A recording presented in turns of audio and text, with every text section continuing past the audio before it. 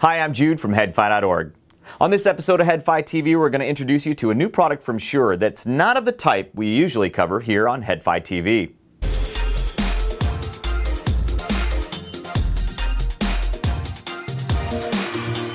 From source components to headphone amps to, of course, the headphones that are the center of most of our discussions on headfi.org, we talk about and cover the high-fidelity playback of recorded music to the tune of thousands of posts every single day. However, with every new recording session I attend, with every visit to a studio, I've become increasingly interested in how the high-fidelity music and sound we're listening to is being captured in the first place, where sound fidelity actually begins. Now, clearly, I'm not alone in this. The pro audio enthusiast community is strong, with some of the more popular pro audio gear forums being as busy as headfi.org's forums. From studio professionals to home studio enthusiasts to podcasters and video bloggers, there seems to be growing interest in creating sound and video content. In fact, even within our niche, we've seen an increasing number of unboxing videos and headphone and other audio gear reviews posted as videos on headfi's forums. Now, obviously, sound quality when watching movies is of critical importance to many people. The home theater market is huge. But even for the more grassroots content that we create ourselves, excellent recorded sound quality can dramatically improve the experience for our listeners and viewers. On headfi TV here, for example, we've been working on improving our sound quality and will never stop working at it. With all of this in mind, with more and more people creating content, including in our community at headfi, very soon Shure will be announcing a new family of products called MOTIV, which are plug-and-play microphones suited for individuals looking to capture high-quality audio for vocals and acoustic recording, podcasts, YouTube videos, field recording, and more. At launch, there will be 4 new MOTIV digital products, and you'll be able to find out more about all the new MOTIV gear on Shure's website after the official launch. Today, though, the MOTIV product I'm going to be talking about from that new family of gear is this, the Shure MOTIV MV88 iOS digital stereo condenser microphone. On the backside of the MOTIV MV88 is a lightning connector for direct connection to any lightning-equipped iOS device, an iPhone, iPad, or iPod Touch. The MV88 is what's called a mid-side stereo microphone, with one cardioid capsule pointed directly at the source and one bidirectional capsule aimed at the sides. The sound quality of these mic capsules in my early experience with the MV88 is, by the way, outstanding. Now, part of what makes the MV88 so unique, aside from its obviously compact take-anywhere form factor, are the digital signal processing, or DSP, capabilities contained within it. The DSP inside the MV88 is accessed with a companion MOTIV mobile app, which provides control of the microphone settings like stereo width, including mono settings, gain, preset modes, equalization, compression, wind reduction, and more. Now, something I really like about having DSP inside the MV88 is that the settings can be made using the companion app, and then those settings stay set in the microphone until I change them again in the MOTIV app. That means my MOTIV settings will stay intact, independent of which app I'm using on my iOS device to record with. So even if I let you borrow this MV88, my settings will remain unless you download the MOTIV app and then change them yourself. Now, I find this a really cool implementation, and I love that it doesn't marry me solely to the MOTIV app, although the MOTIV app beta I've been using does provide some nice audio recording capabilities on its own too.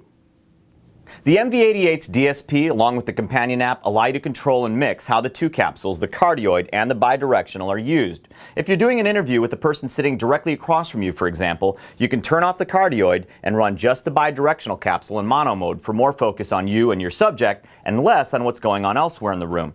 If you're recording your own speech, you can point it at you directly and set the MV88 in mono cardioid mode. In stereo mode, you can adjust the stereo width from 60 degrees to 135 degrees. At 135 degrees, by the way, it's fun to play and monitor with, as it does a great job at capturing room acoustics. Now, of course, it's not true binaural, but the effect, the sense of the room in this mode, can provide a lot of out-of-head cues and make for some pretty interesting and dramatic room recordings. Now, I won't go over all the settings here because there are a lot of them, from cool, easy-to-use presets to a lot of manual, more advanced controls. Because we usually cover headphones, and I don't think we've ever covered a microphone before, Shure didn't really approach me to talk about the MV88. What happened was in Tokyo last spring at the Tokyo Headphone Festival, I ran into Matt Engstrom, and he just gave me a peek of the MV88. It was sticking out of the bottom of his phone, and then he played some recordings for me that he had made with the MV88 and his iPhone. And I was so impressed with the sound quality of the recordings he'd made on his iPhone with the MV88 that I immediately was thinking of how I might use it, and how a growing number of video bloggers and reviewers in our very own community at headfi might also find it interesting.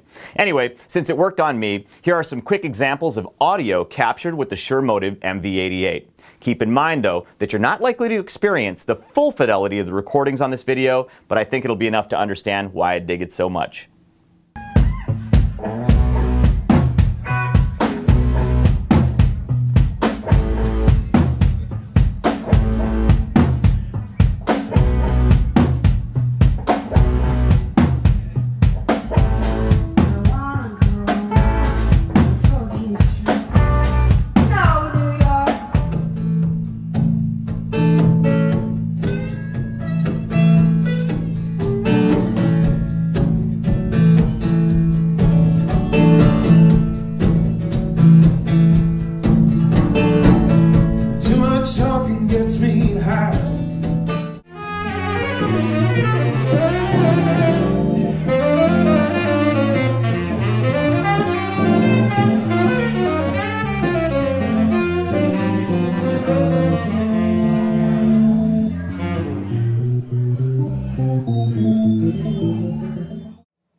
the Shure MOTIV MV88 in its monocardioid mode. I just wanted to let you know how it sounds in a typical setup. This is paired with an iPhone 6 Plus, so you know what an MV88 in a portable podcasting, videocasting type setup would sound like. I'm in a typical hotel room setting. Again, this is the Shure MOTIV MV88 in its monocardioid mode.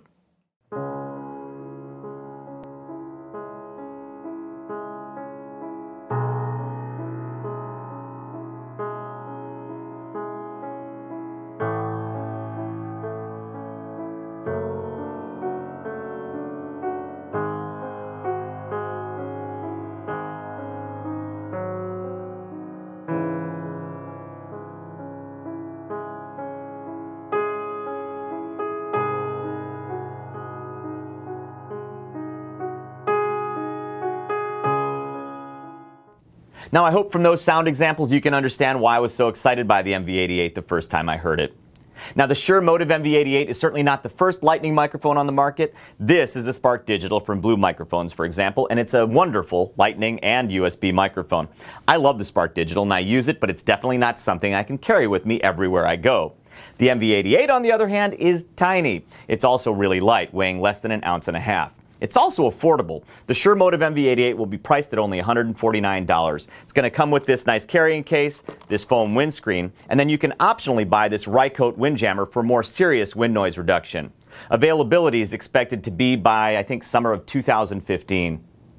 Since its arrival, the MV88 hasn't left my bag. It's just too much fun to record and monitor with because the companion MOTIV app does allow for live monitoring. So I've been using the Shure SRH1540 you see here, and also for a more compact headphone I've been using the Sennheiser HD26 Pro for live monitoring the recordings I've been making with the Shure MV88. And it's been a blast to use so far. Now, the quality of capture I'm getting with it so far has been awesome, and it's helping me learn more about microphone settings, placement, and technique. We're going to start using it immediately for certain applications here at headfi TV, beginning with some of our CES coverage this week. For those of you who are interested in recording, whether for videocasts, music, nature, and field recordings, or whatever you want to record, you should take a serious look at Shure's new MOTIV line. And if you're an iDevice user, this MV88 is something you must try. It turns your iPhone or iPad into a compact videocast or podcast studio, or a dedicated high-quality audio recorder. Thanks for watching this episode of headfi TV about the Shure MOTIV MV88. We'll see you next time.